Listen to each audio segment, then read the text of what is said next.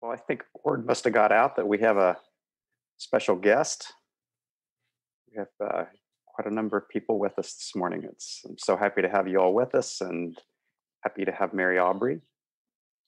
Hello, everyone. Well, why don't we go ahead and get started? Um, good morning.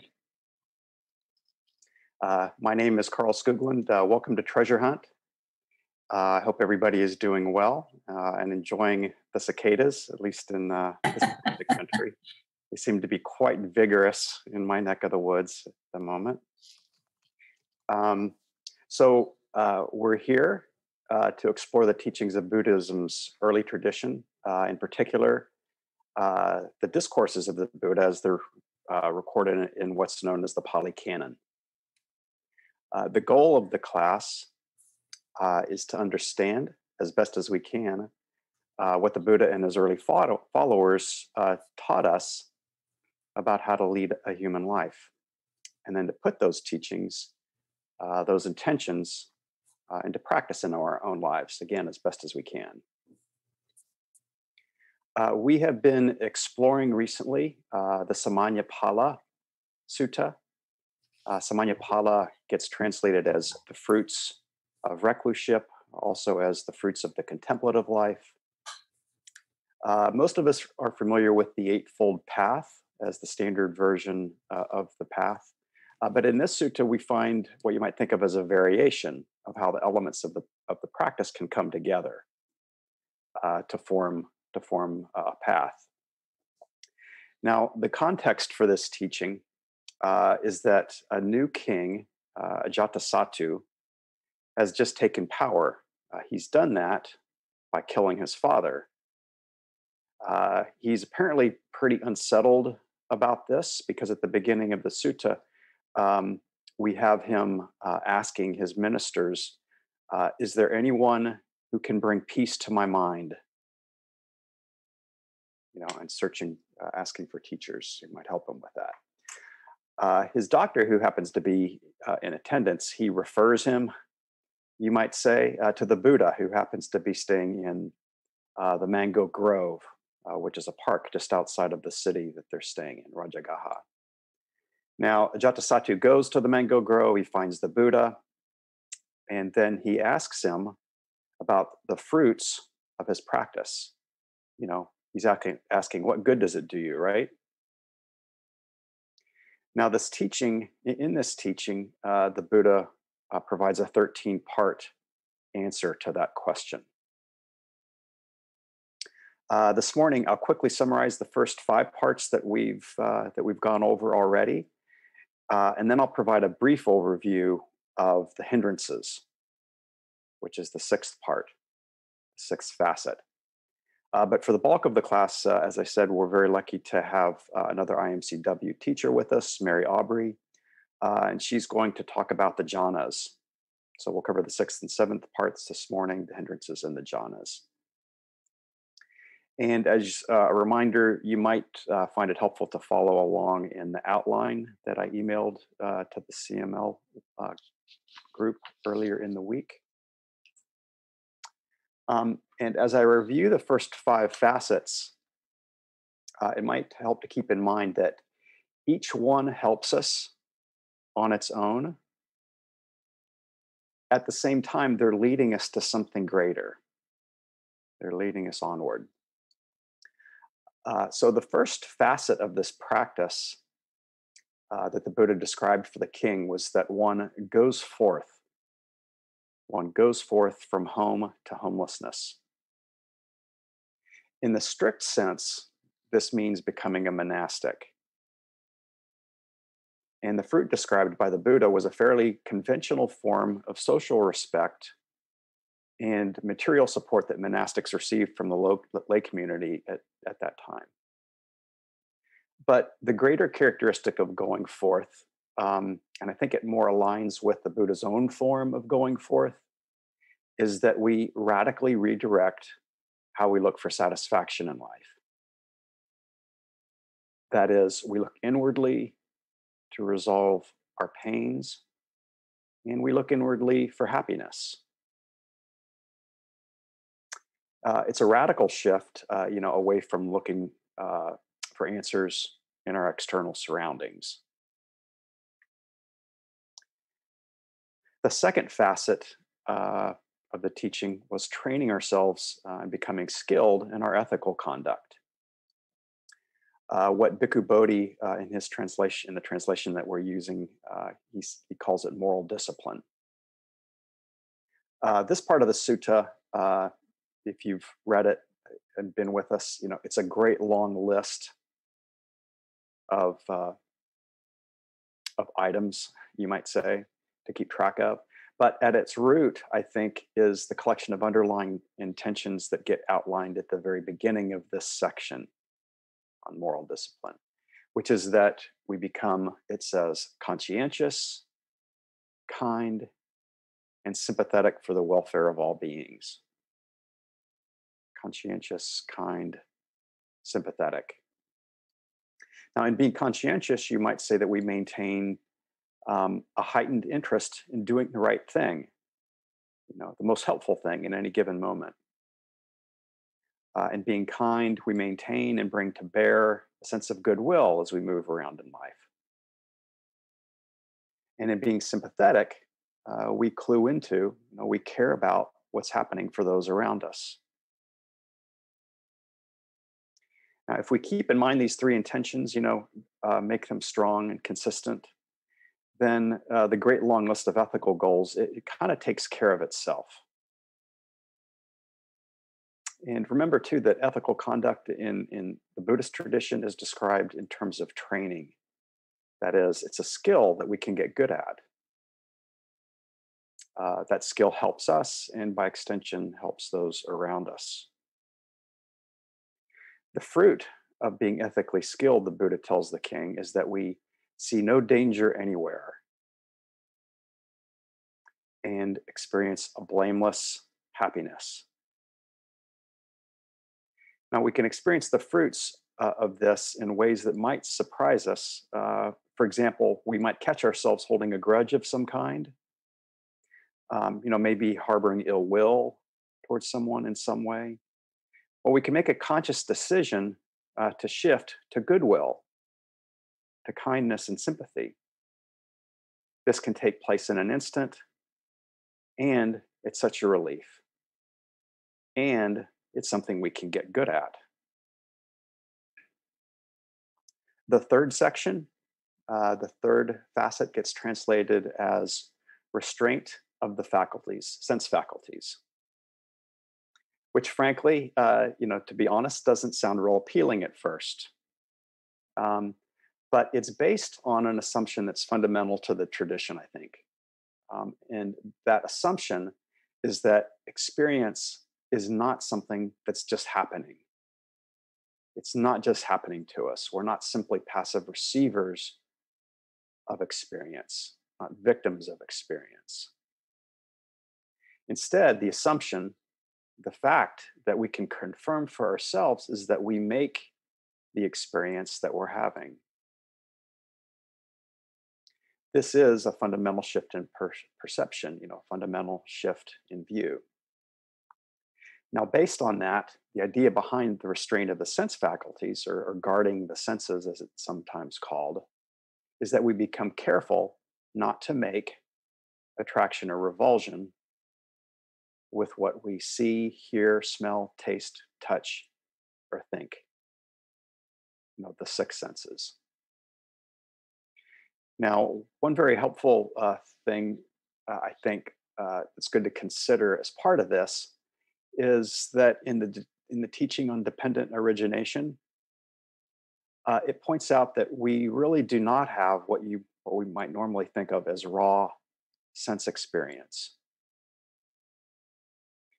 Instead, we carry within us, a simmering stew of intentions, of perceptions, of ways of paying attention to things prior to us even coming in contact with something by way of eye, ear, nose, tongue, body, and mind.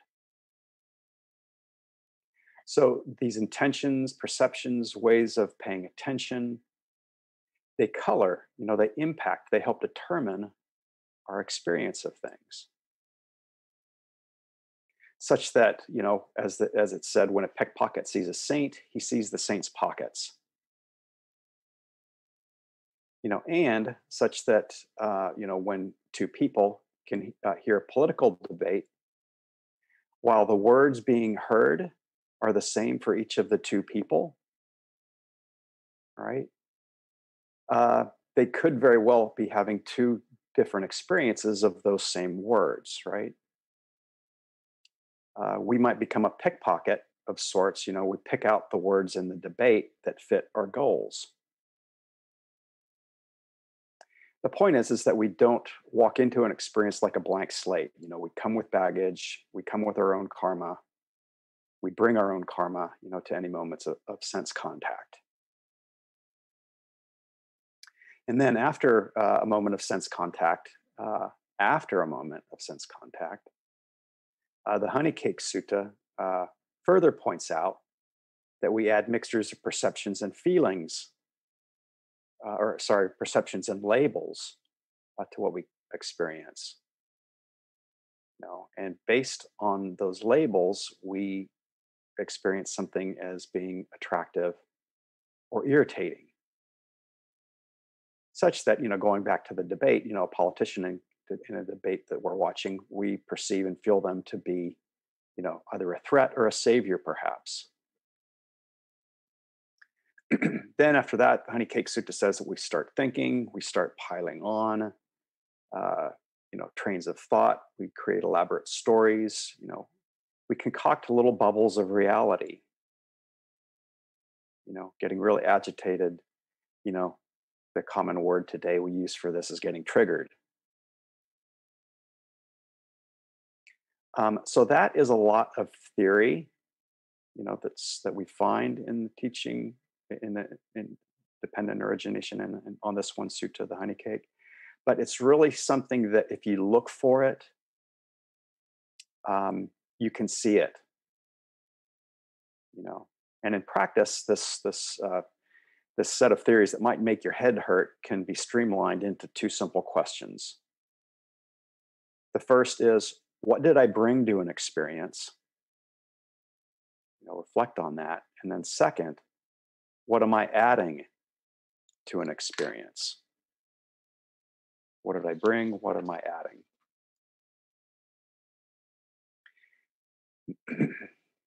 Now, the fourth section, the fourth practice in this teaching is called mindfulness and clear comprehension.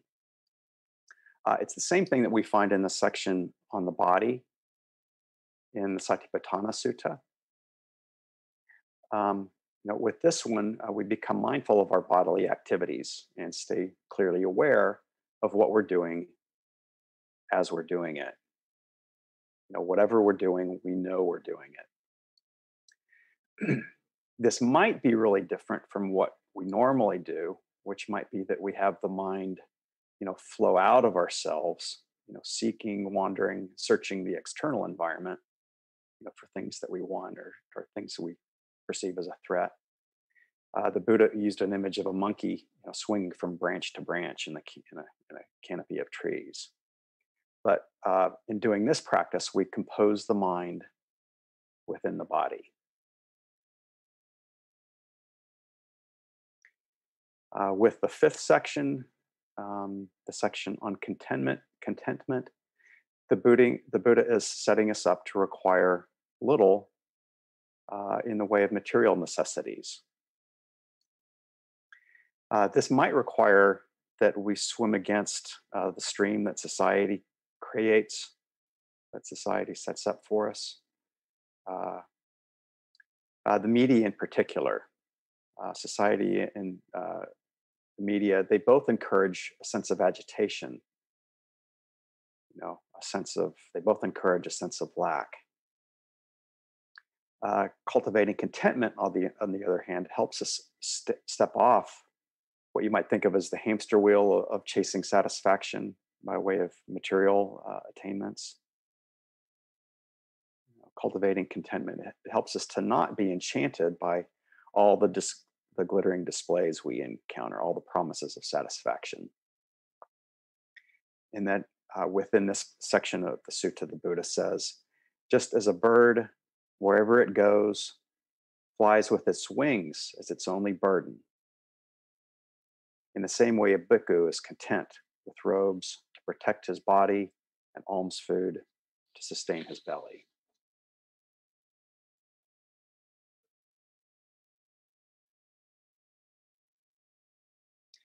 So these first 5 facets, they're not mutually exclusive, and it's not that you check one box, leave it behind, and then move on to the other, move on to the next.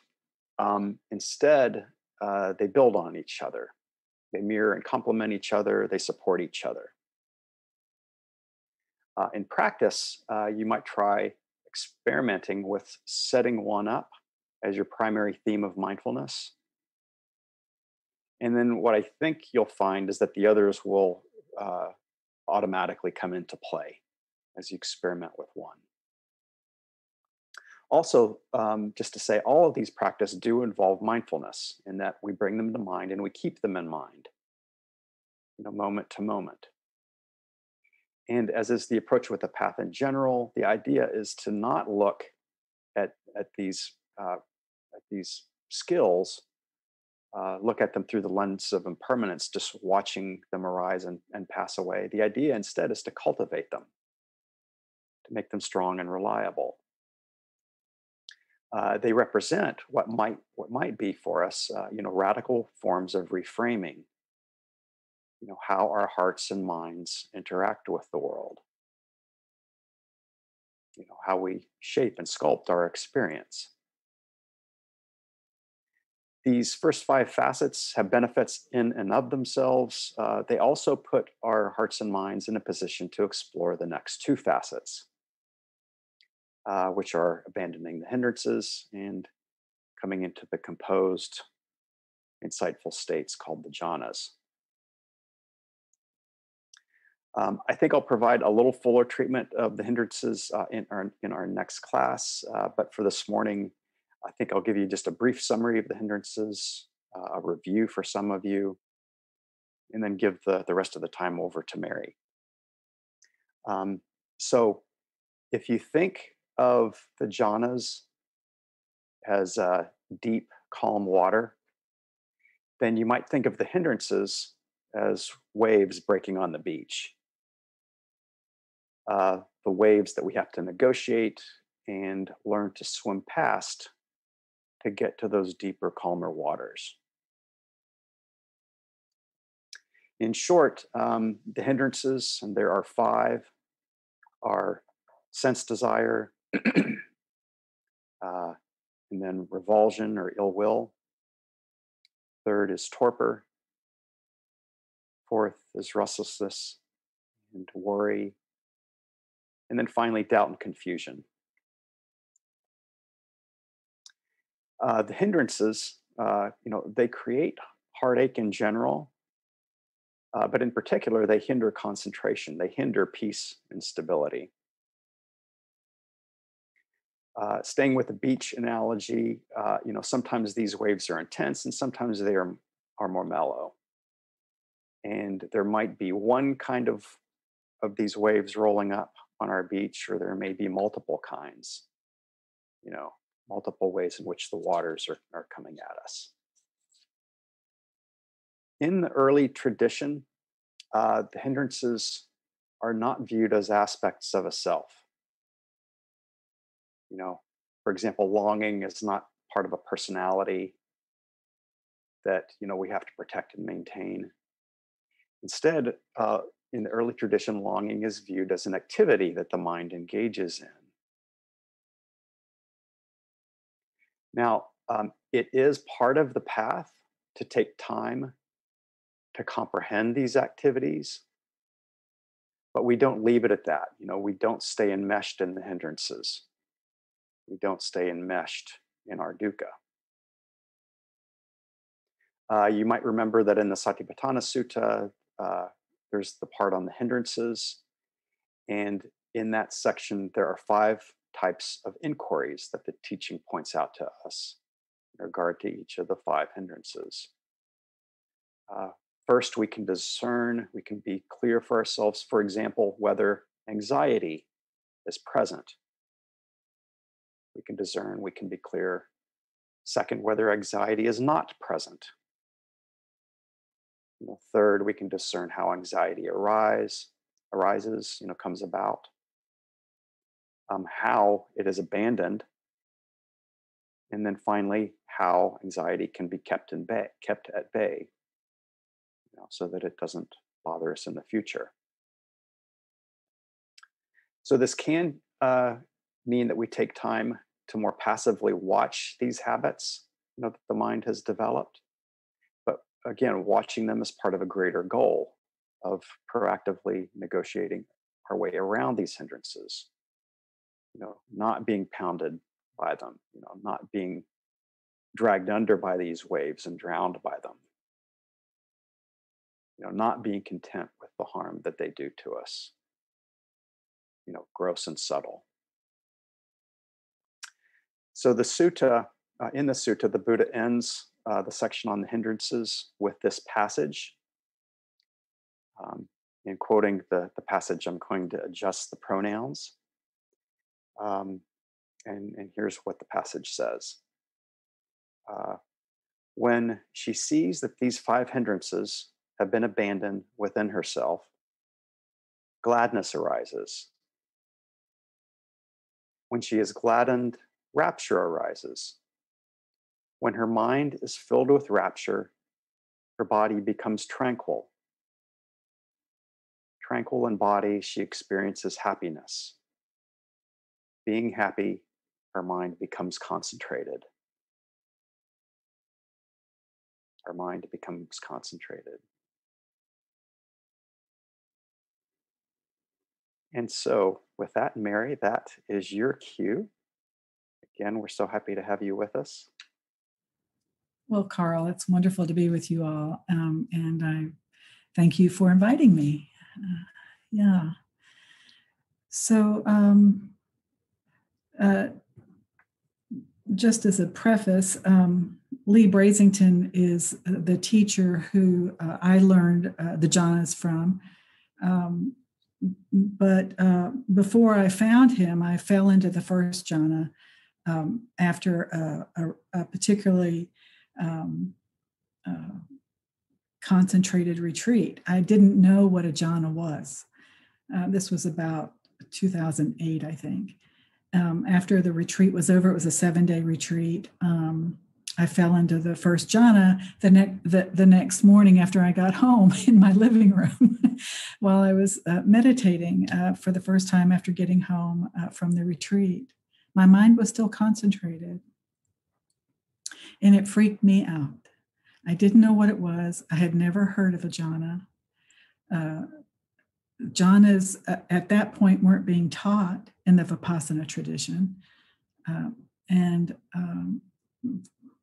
very much, And so I started asking people around about the experience. Nobody really knew what it was. And then finally I asked Hugh Byrne, and he said that he had been on a jhana retreat with Lee Brasington, and he suggested that it might have been a jhana, and that I go on retreat with Lee. So it took me about a year to do that. But in 2009, I attended my first jhana retreat with Lee Brasington. And he confirmed that indeed what I experienced was the first and maybe the second jhana when I told him what had happened. And then I proceeded to sit with him, several retreats over several years. Gained mastery in them, and then now I teach them along with Lee. And I wanted to let you know that Lee and I co-teach jhana retreats together now. He also teaches them by himself. And if you get a chance to sit with him, I highly recommend it. He's a really good jhana teacher.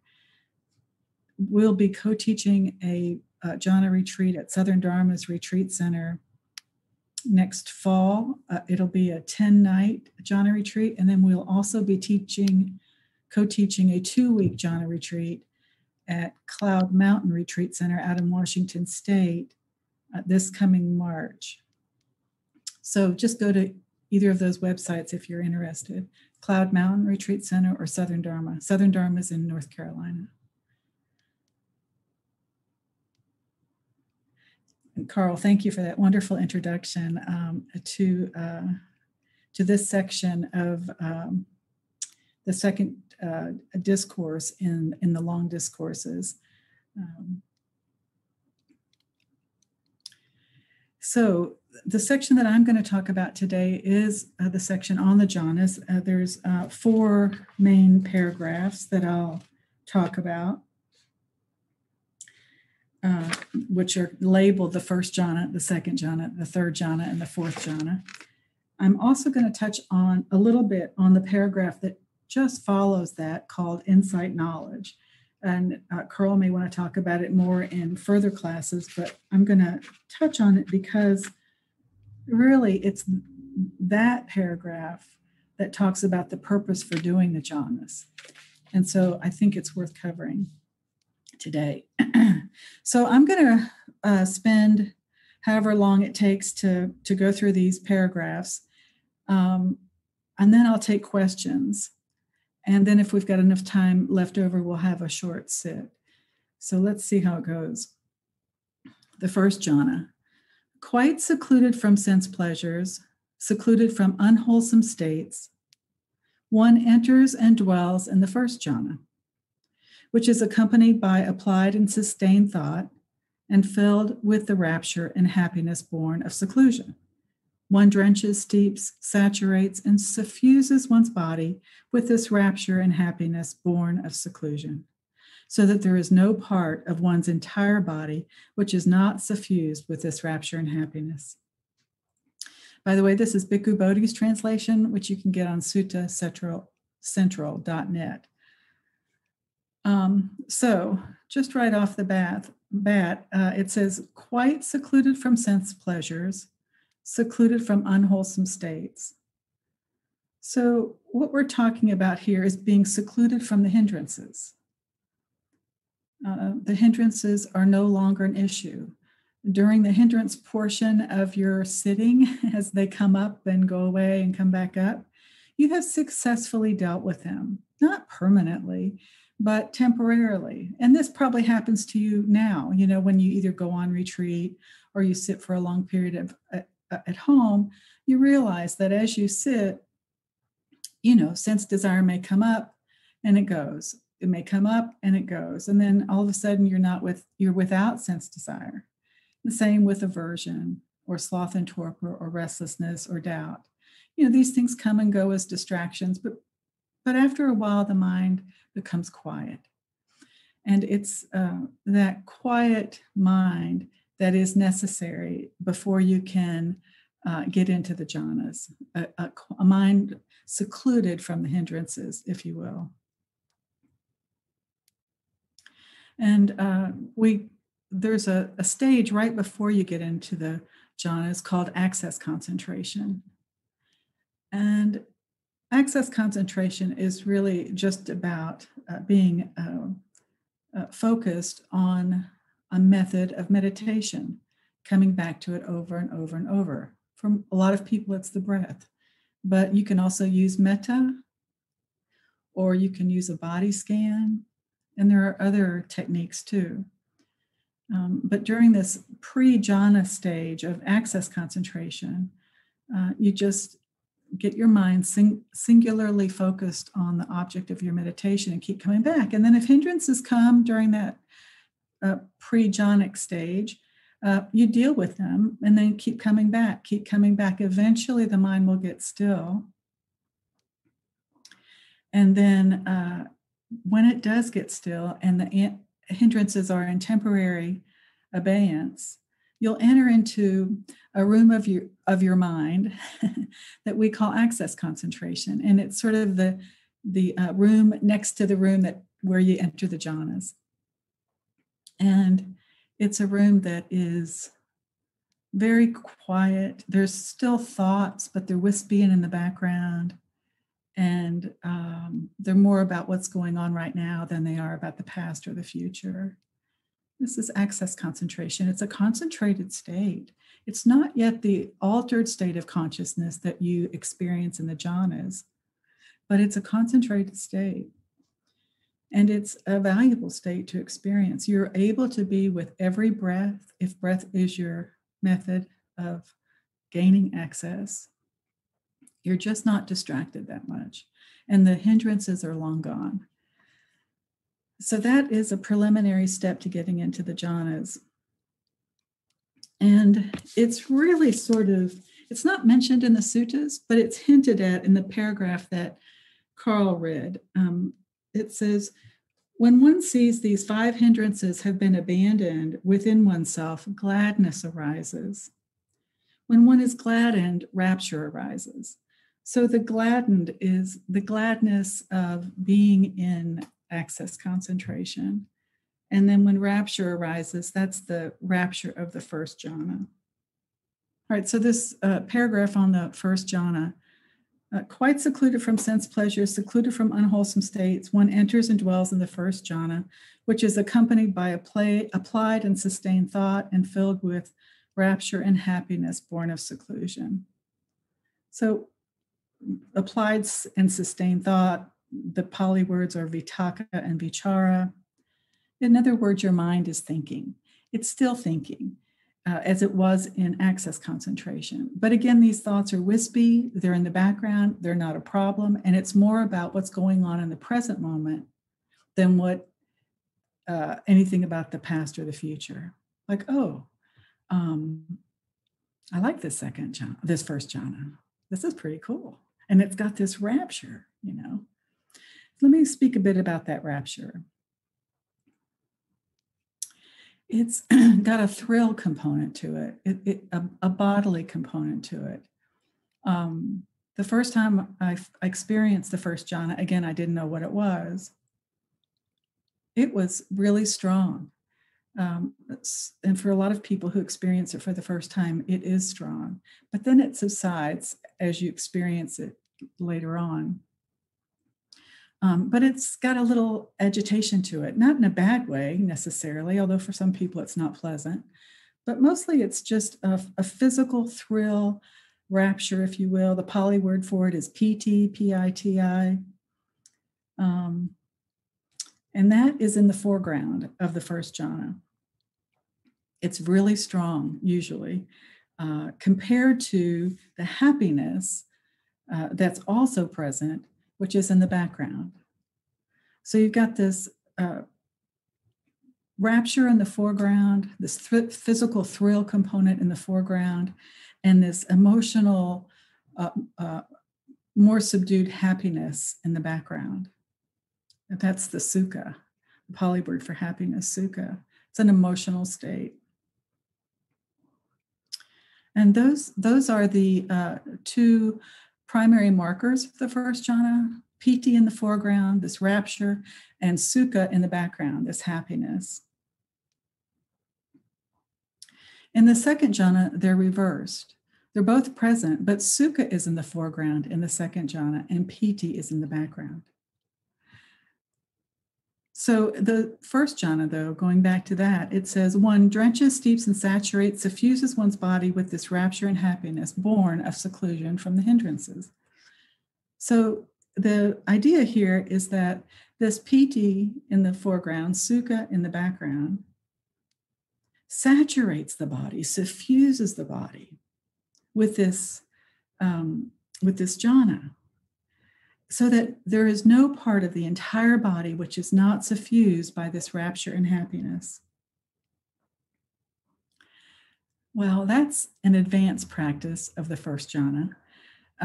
For a lot of people, when they first get into the jhanas, they don't have this full body experience, this drenched, steeped, saturated, and suffusing of the body with this rapture and happiness. They feel it, but it's usually localized somewhere, and they don't have yet the full body experience of it. But when you get the full body experience of it, that is that's the successful experience of the first jhana. And there's ways to create a full body experience that we teach on retreat by moving your attention on the Piti Sukha throughout the body. All right, so there's a simile. Great king. This is the Buddha speaking to the king, King Ajatasattu, who has come to the Buddha for advice on what kind of fruits there are from of being on this path to being free from suffering. And the Buddha launches in now to this explanation about the suttas being fruit of being on this path. And so the Buddha tells the king about what it's like to be in the first jhana, this fruit of being on the path. The Buddha says, great king, suppose a skilled bath attendant or his apprentice were to pour soap powder or soap flakes into a metal basin, sprinkle it with water, knead it into a ball, so that the ball of soap powder is pervaded by moisture, encompassed by moisture, suffused with moisture, inside and out, and yet would not trickle. In the same way, great king, the bhikkhu, the monk, a student, drenches, steeps, saturates, and suffuses one's body with the rapture and happiness born of seclusion from the hindrances, so that there is no part of one's entire body not suffused by this rapture and happiness. Piti Sukha. This great king is a visible fruit of recluseship, more excellent and sublime than the previous ones I've told you about. So we've got a bath attendant. In the Buddha's day, you couldn't just go down to Walgreens and buy a bar of soap. You had to create a ball of soap with soap flakes and water, and you sprinkled in the water into the soap flakes in just the right proportion to make a congealed ball, so that the bath attendant has a ball of soap now with which to wash someone. And what this simile is telling us is how a perfected first jhana, let's say, with that's suffused with this rapture and happiness, is like. It's just like making a ball of soap with flakes and water, and the water permeates the soap flakes, just like rapture and happiness permeate the body. Okay, that is the first jhana. Now, I know probably some of you have questions at this point, but I'm going to move on. But I'll give you time to answer at the end. This is the second jhana that the Buddha is telling the king about. Further, great king, Ajatasattu, with the subsiding of applied and sustained thought, the bhikkhu enters and dwells in the second jhana, which is accompanied by internal confidence, some suttas say internal tranquility, and unification of mind. And this jhana is without applied and sustained thought, and is filled with the rapture and happiness born of concentration. One drenches, steeps, saturates, and suffuses one's body with this rapture and happiness born of concentration, so that there's no part of the entire body which is not suffused by this rapture and happiness.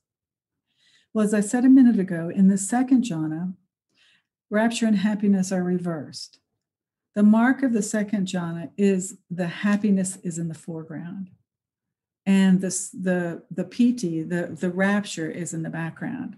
So it's a different experience, and this one, as you heard, is born of concentration. It's the concentration of the first jhana that the second jhana is born from. Whereas in the first jhana, it said it was born of seclusion from the hindrances, because it's born from being secluded from the hindrances, not experience the hindrances, at least temporarily. So the second jhana is born from the concentration of the first jhana. And you still have a bit of that thrill, that physical thrill component of rapture in the background, but it's way subdued. And what's really prominent is the sukha, the happiness, the emotional state of happiness in the foreground. Now, what I want to say about this experience of this happiness is that it is something that you have inside you. These states have been identified by spiritual seekers for centuries. And people find them on their own. They don't necessarily need to be instructed. These states are in us. We just need to uncover them. And my point for saying that is, usually we consider happiness to be solely dependent on external events. Our happiness is, we think, is solely dependent on someone making us happy. And what you learn with the jhanas is that you can experience happiness, pure happiness, without any external triggers needed. My oldest son, Justin, died almost 6 years ago from cancer. And I was a meditator. I've been meditating now for about 30 years and practicing the jhanas for more, by that time, maybe, 10 years or something, I don't know. And so he died, and of course I was heartbroken. And I didn't meditate for a while after he died. I mostly read novels and but there came a time, about 6 months after his death, when I did start meditating again. And I started getting into the jhanas. And I'll never forget that time sitting in my home, getting into this second jhana for the first time after my son died, and experiencing the sheer happiness of it. I thought I would never be happy again. And I mean, I just cried experiencing the happiness of the second jhana with tears of gratitude. Yeah.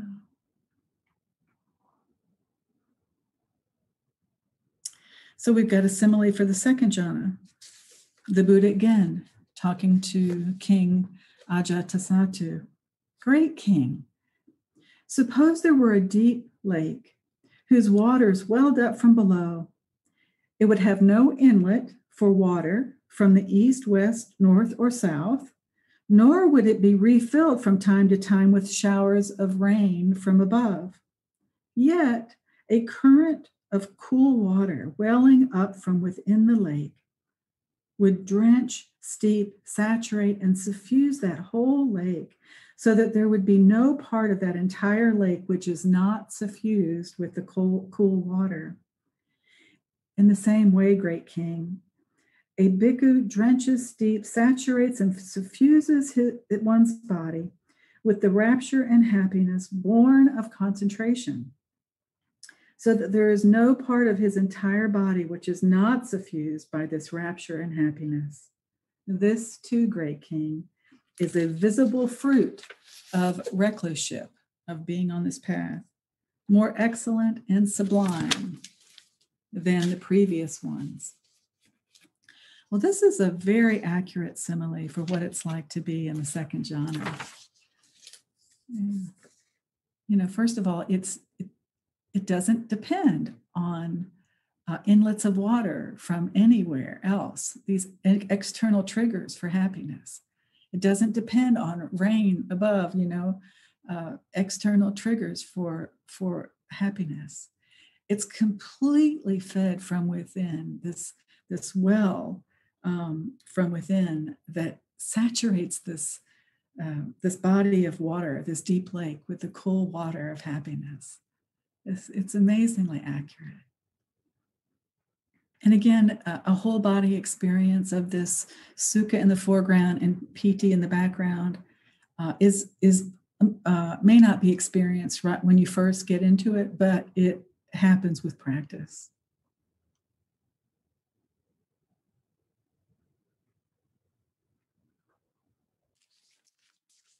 Okay, the third jhana. Further, great king, with the fading away of rapture, the bhikkhu dwells in equanimity, mindful and clearly comprehending, and experiences happiness with the body. Thus, one enters and dwells in the third jhana, of which the noble ones declare, one dwells happily with equanimity and mindfulness. One drenches, steeps, saturates, and suffuses one's body with this happiness free from rapture, so that there is no part of one's entire body which is not suffused by this happiness. All right. So it starts off, further, great king, with the fading away of rapture. So the third jhana is marked by the absence of rapture. Of course, this rapture, this bodily thrill component of piti that's so present in the first jhana and to a lesser degree in the second, is now completely gone in the third. If there's any rapture remaining, this physical thrill component, then it means you're not in the third jhana. So the rapture completely leaves, the fading away of rapture. One dwells in equanimity, and mindfulness and happiness or sukha. And these three are really what we call contentment. In other words, what you do with that sukha from the second jhana, that happiness from the second jhana, is you dial it down as you're in the third jhana or transitioning to the third jhana. You dial that happiness down until it reaches contentment.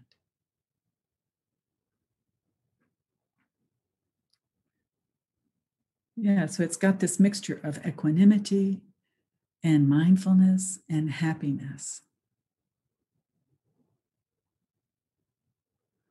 And there again, one is steeped, saturated, and suffused with it when it becomes perfected. And this contentment is a wishless state. It's quite sublime. It's complete satisfaction. You don't want for anything. And as you progress through these jhanas, the mind, of course, gets quieter and quieter.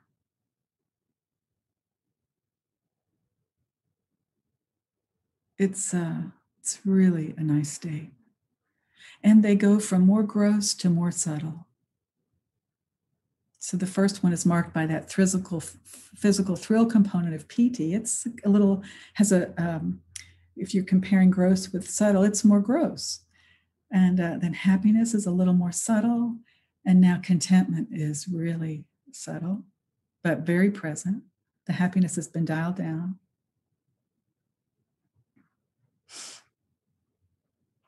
And there's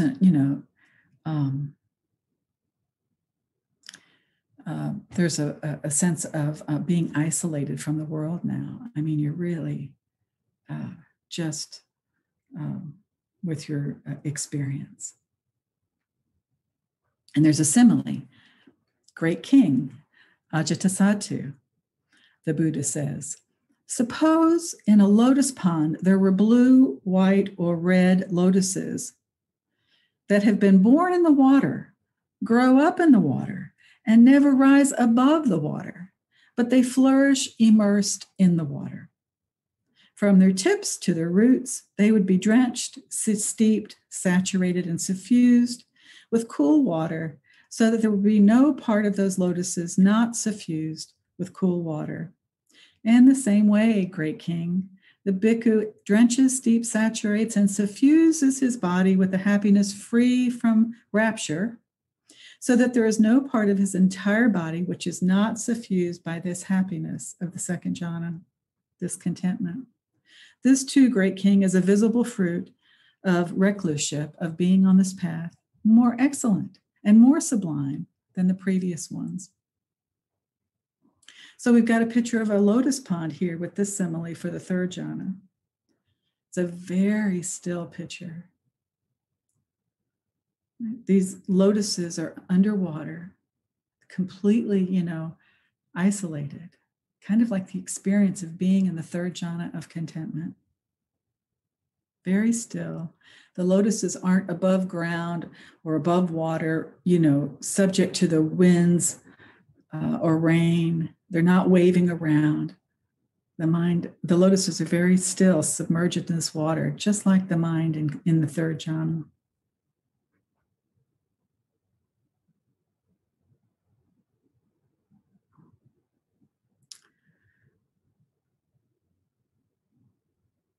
More sublime than the previous ones, the Buddha says. The fourth jhana. Further, great king, Ajatasattu, with the abandoning of pleasure and pain, and with the previous passing away of joy and grief, the bhikkhu enters and dwells in the fourth jhana, which is neither pleasant nor painful, and contains mindfulness fully purified by equanimity.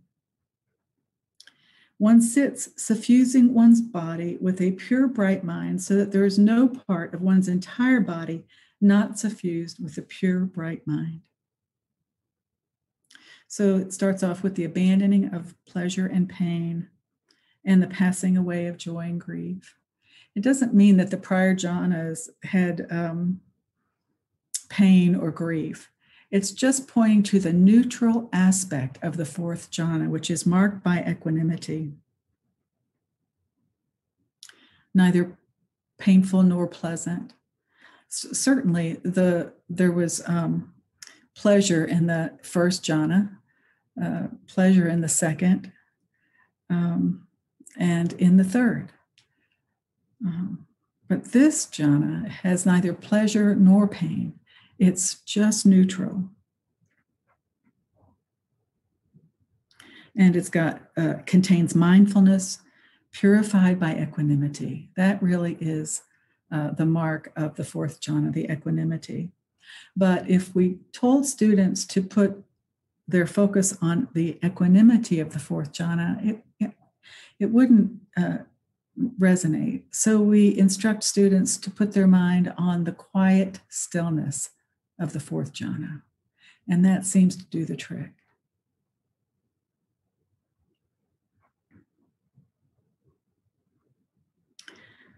So to get from the third jhana to the fourth jhana, you have to get rid of the pleasure of the third jhana. And contentment has a pleasure to it, the contentment of the third. So you need to let that go and find the neutrality in the mind of equanimity for the fourth jhana.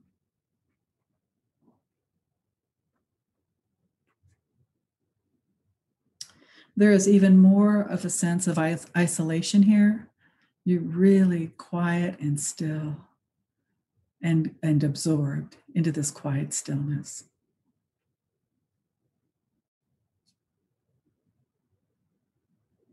And there's a simile the Buddha tells King Ajatasattu, great king, suppose a man were to be sitting covered from head down by a white cloth, so that there would be no part of his entire body not suffused or not covered by the white cloth.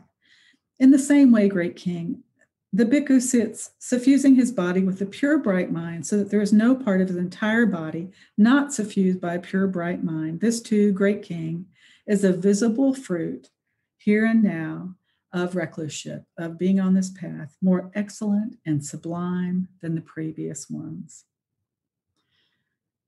So there's a picture here of a pure, bright mind in the fourth jhana, and being covered by a white sheet. And so this speaks to the isolation, the sense of isolation in this jhana. It's really sublime and self-contained. we're really getting more subtle. This is the most subtle of the body jhanas, the first 4 jhanas, the rupa jhanas, the most subtle.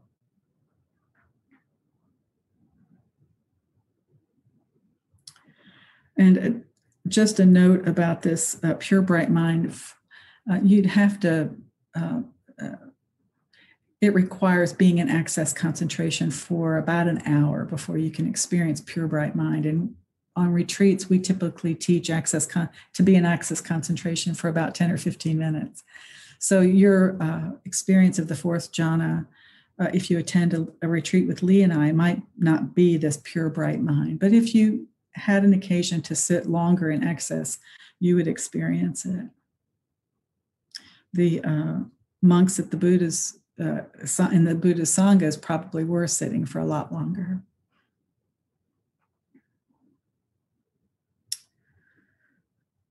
But our purpose with teaching the jhanas is to get you in and out of them so that you're left with a concentrated mind with which to investigate reality.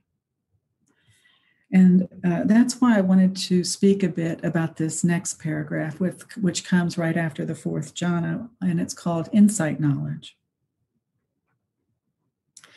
When one's mind is thus concentrated, pure and bright, unblemished, free from defects, malleable, wieldy, steady, and attained to imperturbability, one directs and inclines that kind of mind to knowledge and vision. One understands thus: this is my body, having material form composed of the 4 primary elements, originating from father and mother, built up out of rice and gruel, impermanent, subject to rubbing and pressing, to dissolution and dispersion. And this is my consciousness, supported by the body and bound up with it. This too, great king, is a visible fruit of recluseship, more excellent and sublime than the previous ones. Just skipping the simile there for purposes of time. But this is the purpose for doing the jhanas. When the mind is thus concentrated, by the jhanas, it becomes pure and bright and unblemished, free from the hindrances and defects. It's malleable. You can do things with it, the mind. It's wieldy. You can send it to where you want it to go. And it's attained to imperturbability, which means it won't recoil if it sees evil in the mind. It won't recoil if it sees things that are disgusting in the mind. It will be a neutral observer. It will have less ego in it. And so you're able to see everything in your mind that you might have recoiled at with being perturbed earlier. But now with a concentrated mind, you can see what's in the mind and work with it. It says here, with this kind of a mind, you direct and incline it to knowledge and vision. Well, this is the knowing and seeing of insight. So according to this roadmap, the Buddha is saying, get your mind concentrated in the jhanas and then incline it to doing your insight work into the nature of the mind and body. And, we get really great instructions for insight into the mind and body in the Satipatthana Sutta, the 4 foundations of mindfulness. The first one is all about the body. The second one is about Vedana, which is the mind. The third one is about mind state, which is the mind. And the fourth one is about the teachings, which a lot of that is on the mind. So there's a lot of good insight to be had by inclining the mind at this point after jhanas to your insight practice involving one of the satipatthanas. You get a lot of insight. There's other areas you can investigate as well, including the 5 daily reflections. You can get a lot of good insight into the 5 daily reflections from a concentrated mind. Because what you're left with after you do the jhanas and you incline it towards investigating reality is a mind that no longer has rose-colored glasses on it of the ego. It's seeing reality without the ego. Now, this concentrated mind won't last forever, I mean, it'll diminish over time, but it'll last long enough to do some good insight work.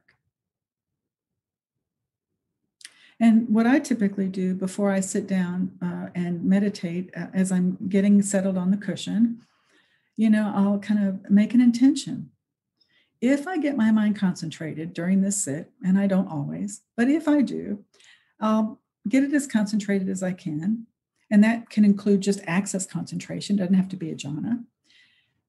And then I'll incline it towards investigating. I want to investigate a certain situation going on in my life right now. And it's really helpful for that. Or I want to investigate Vedana and how Vedana conditions craving, because that's such an important link in dependent origination.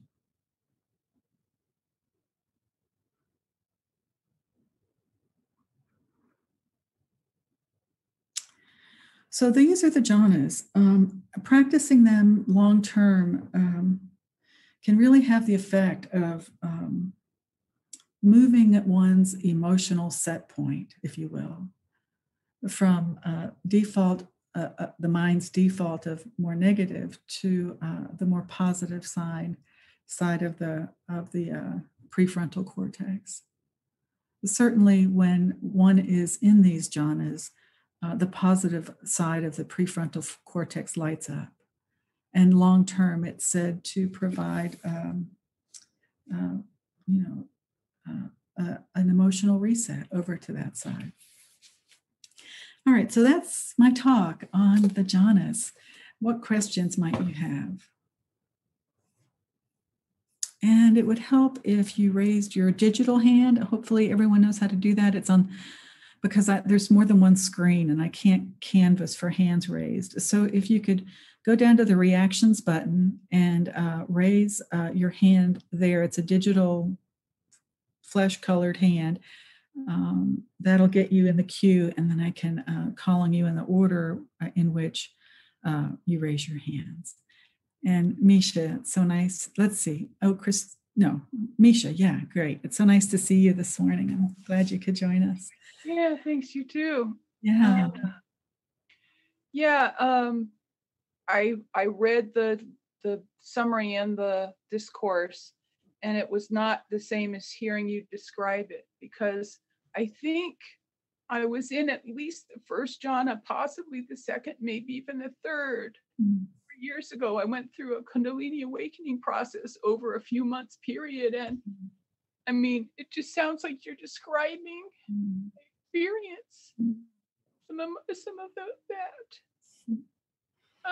So I'm just kind of right now just blown away by hearing that, because this is one of the things is like I have these experiences, and where do I go to find out what it is and if there's something to be done or to proceed from that. And I also so at some point I want to ask somebody, maybe you talk more about it when I'm not in this emotional state, right. And also I very much appreciate your speaking to the purpose of doing the jhanas, because I thought to myself, why would I chase after these pleasurable states in and of themselves? Well, I wouldn't for themselves, but if this is what can help shift the set point, that's the reason why I'd like to cultivate these. Yeah, thank you, Misha. Yeah, that's a really good reason. And another good reason is just because doing insight practice, investigating reality with little or no ego is a game changer. Exactly, especially because right now, what's coming up is this thing I've called the dread monster for a long time, and it's drive this anxiety that has been life dominating. And so to be able to, and I'm determined to investigate this now. This is a major point of investigation. So to be able to do that when I'm engaging with a part that's that has the qualities of reveling in destroying and inflicting pain and suffering, you know, the thing I most have wanted to not have any part of.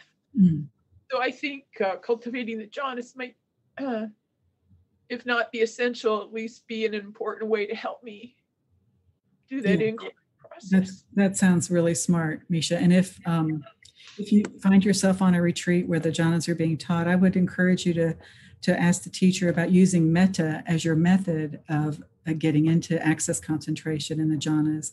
I think for what you're going to be doing, metta, especially self-metta, would be an excellent method. So, Kathleen.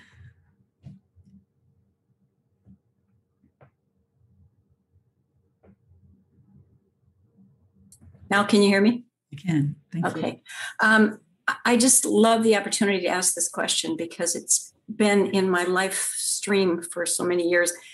When I was a teenager at a camp, I was laying out on a dock and I just allowed myself to just be. And I looked up at the clouds and I looked up and nothing was around me. And I suddenly had this incredible rush that came over me. And I felt that I wasn't even I anymore. There was no me there. It was just presence with the universe. And I wonder if that was unwittingly a jhana experience. Yeah. Was there happiness associated? Oh, it was joy. It was absolutely joyous. Yeah. It was so wonderful. I started weeping. Yeah. Just like the memory is having the. It is. I'm reliving it, and it was that good. Yeah. Just like. So I mean, it's obviously not connected at all with meditation practice or anything, but it still was an experience, and I'm just very curious. Yeah, it's one you never forget. I totally get that. Yeah, I mean, I get told that a lot by students, you know. And I had I went to my teacher at the time, Lee, and said the same thing. You know, I had this experience. It was incredible. And it sounds like it could have been. You know, it's otherworldly, not like anything you've experienced, and because the ego is gone. Yeah, and that's what makes it so special. The really nice thing about having a sense of confirmation of it is, without taking anyone else's time any more than just finishing this thought, is that it gives me a sense of access. Yeah. If I experienced it then, if I really let go and I'm in present, it seems like something that I may be able to experience again, which would be wonderful. Very good, Kathleen. I hope you get that opportunity. You mentioned something, letting go. I just wanted to mention that these jhanas are a great teacher of letting go, because with each one, you have to let go a little bit more. In the fourth jhana, you have to let go of almost everything to experience it. And, letting go is what this path is all about. Renunciation. Letting go into nibbana. And so it's a great teacher in exercising the letting go muscle, which really comes in handy if you're faced with an opportunity to let go into nibbana. You can do it without any resistance. Thank you. Sure.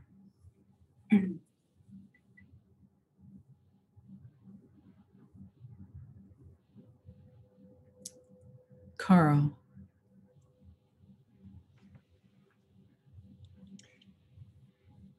Mary, I'm curious, how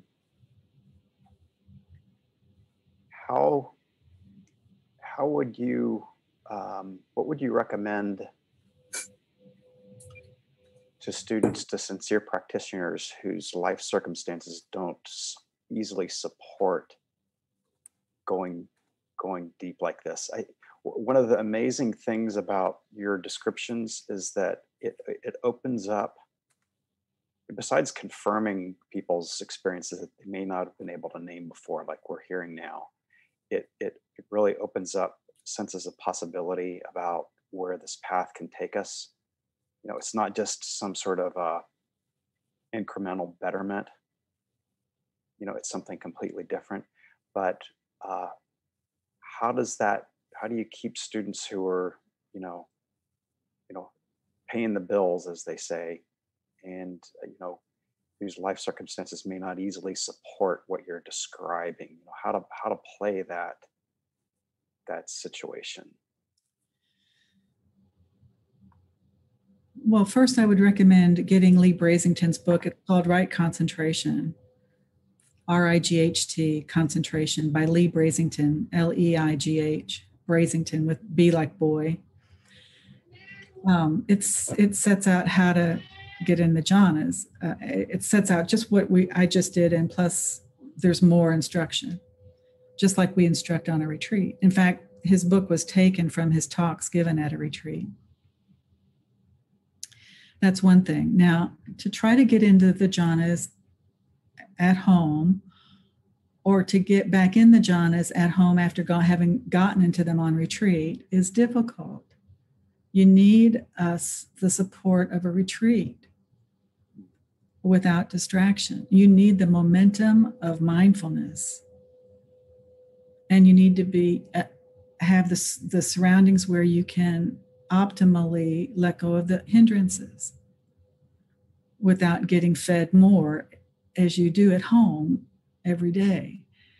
So I really recommend retreat. Now, having said that, during the pandemic, and we're still in it, so I shouldn't say it is a past tense, Lee and I were scheduled to teach one on Zoom, a jhana retreat on Zoom.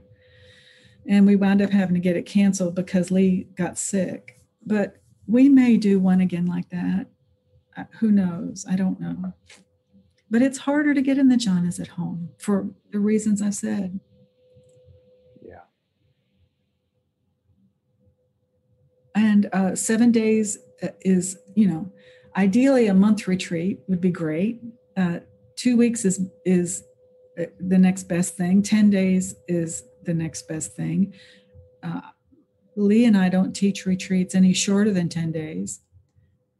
I have taught a 10-day jhana retreat for the IMCW community in Washington, D.C., and we'll do so again probably next year. So you can look for that. Yeah. While I still have the open mic, I just want to ask one more question. At one point, I can't remember when we were together, but you mentioned how getting into the jhanas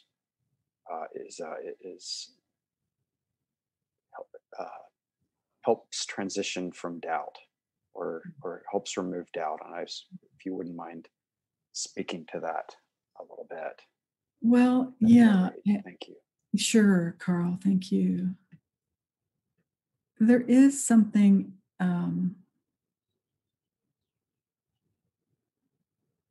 inspiring about finding these rooms in your mind that gives you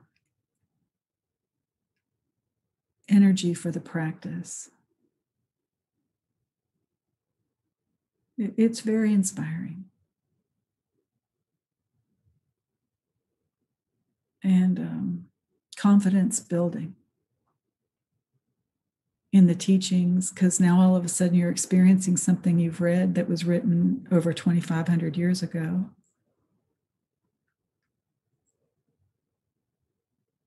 So it can help alleviate doubt.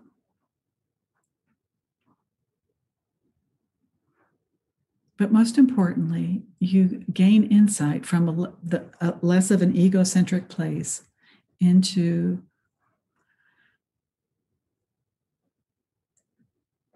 your mind and body. Into their impermanent nature, their dependent nature, their not self nature, their dukkha nature. And these kinds of insights give you greater and greater wisdom. And that's what you need for awakening experience. So it's got great potential. And not everybody can get into the jhanas, but I encourage you to go on retreat. It's a high percentage. So I want to leave, oh, there's one more hand. No, there's two, Emily and then Joe.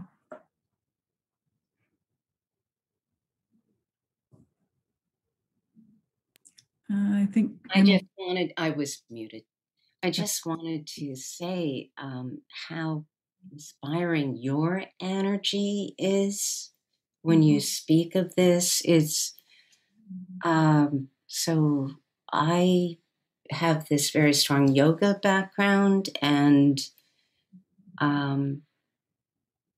well, I can't imagine a 10-day retreat without doing yoga. So you can do yoga on a jhana retreat. There's breaks in the day. I do yoga on retreats every day. Oh, good. Because that is the way that I find that peace in my body, the quiet. Yes, and it also helps you get into the body so you can saturate, suffuse, and steep yourself with these experiences of the jhanas. Now, I wouldn't recommend more than a half hour, a day or for. I mean, I don't know how long you practice yoga. I'm old enough not to do a lot more than that. Yeah, half hour, 45 minutes would be. Yeah, I do it every day. I'm on retreat. Always. Right. Yeah. I just wondered if it was contrary to learning about the jhanas, because certainly a lot of yoga is focused on bringing yourself into these states of embodiment. Exactly. No, I think it's very complementary. Thank you. You're welcome, Emily. Joe.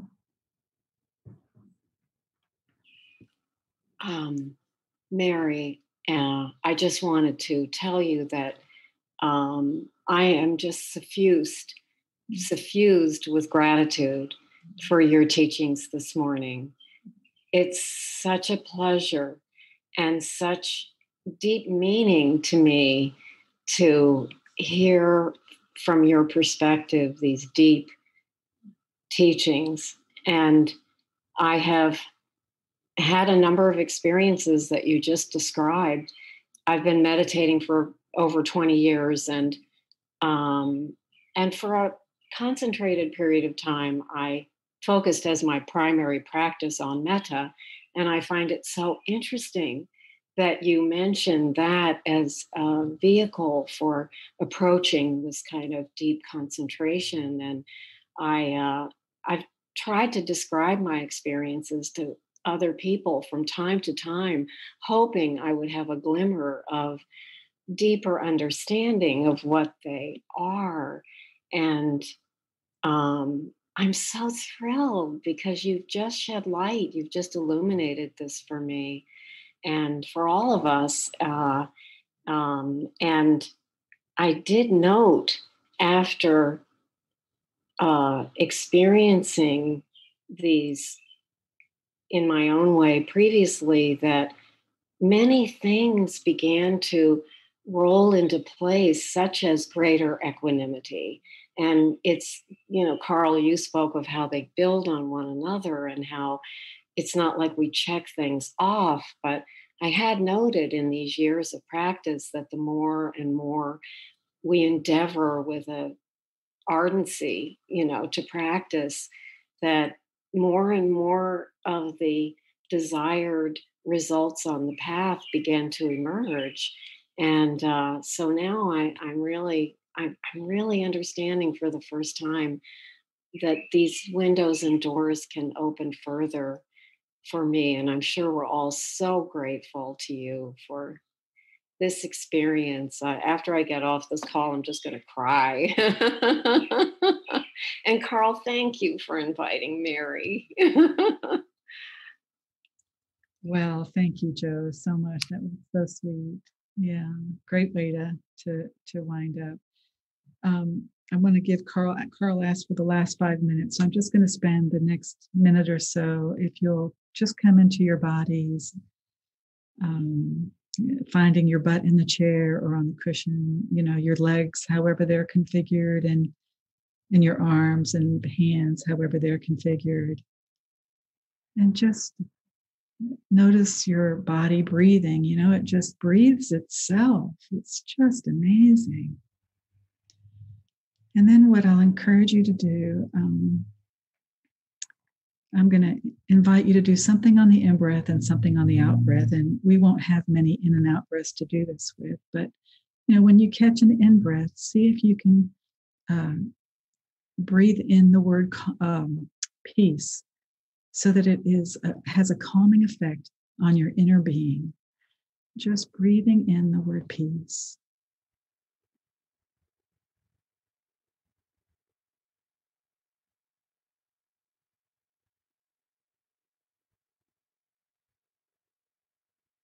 And then on the out breath, when you can catch one, you can continue to breathe in the word peace on the in breath, but just add on an out breath or 2 or 3 the word love, breathing out love. And this love is not going outward too far. In fact, it's just for you. Imagine on the out breath, you're breathing out love such that you're completely surrounded, like by a blanket of love. So that you're breathing in peace on the in-breath and breathing out love that is surrounding you on the out-breath.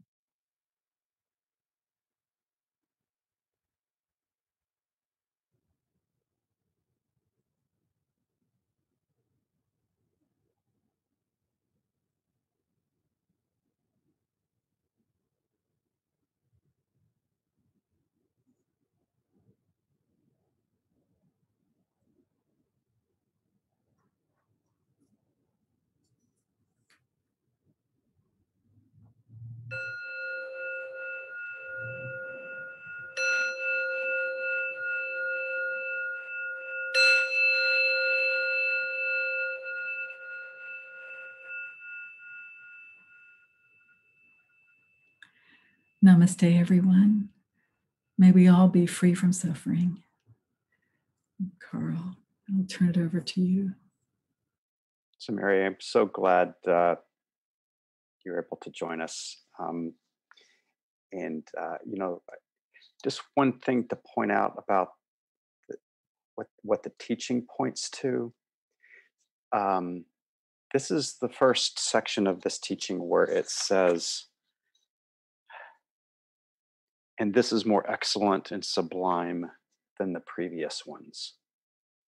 And I think what's important to note about that is that getting into the jhanas constitutes a real turning point in practice. And what I hope that this session of ours has done is to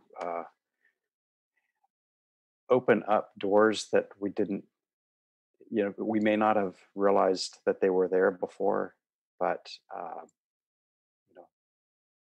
there's a sense of possibility, perhaps, that about what practice can do for us, what it is, where it can take us. And Mary, you did such a wonderful job of describing from your own experience what this teaching is about.